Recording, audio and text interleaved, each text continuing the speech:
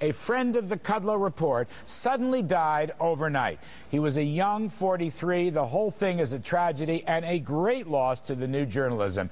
I'm going to bring in Ann Coulter for just a second to talk about our friend who last appeared on this show just a few moments ago. Take a listen to what Andrew told me.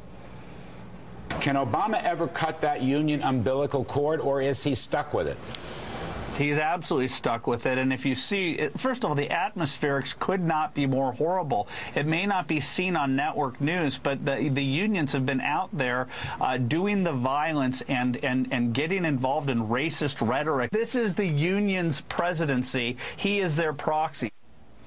All right, thanks very much. Let's bring in syndicated columnist and great friend of Andrew Breitbart, as well as mine and this show, Ms. Ann Coulter. Ann, thank you for doing this. You know, Andrew Breitbart, he was a trailblazer, and he was such a sizzler. I loved having him on the show, and sometimes I'd dial him up and say, Andrew, what's hot? And he'd really give me an earful.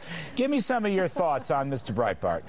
Well, one thing I've noticed today is how many people he was talking to on the phone every day and emailing. I mean, what an expansive group of friends. The man had more energy than 20 other people. He had his finger in everything. He knew everyone. He was a big part of the Friends of Abe, the conservative Hollywood types out here. He was a big moving force for getting Red Eye, the late night show on Fox News. Of course, he did the Anthony Weiner pecker photo. He got that one out. He has those. They're, I think, somewhat demeaningly referring to him as a conservative blogger.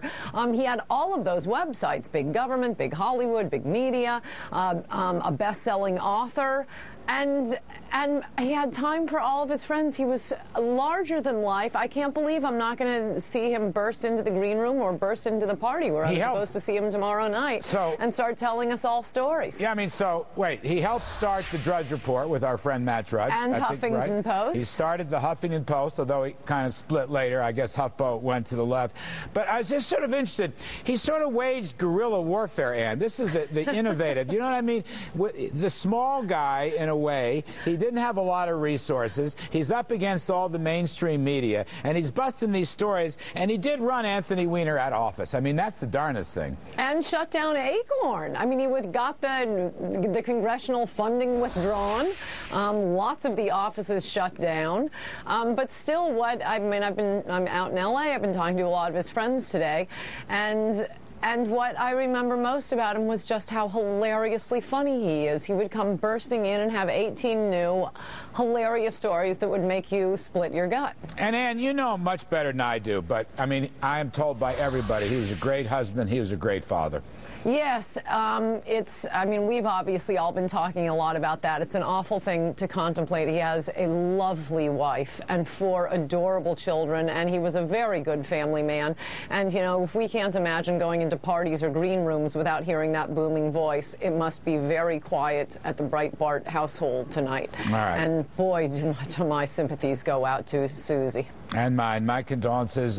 God bless. Rest in peace. A very difficult story. Ann Coulter, thank you very much. We're going to see you later in the show.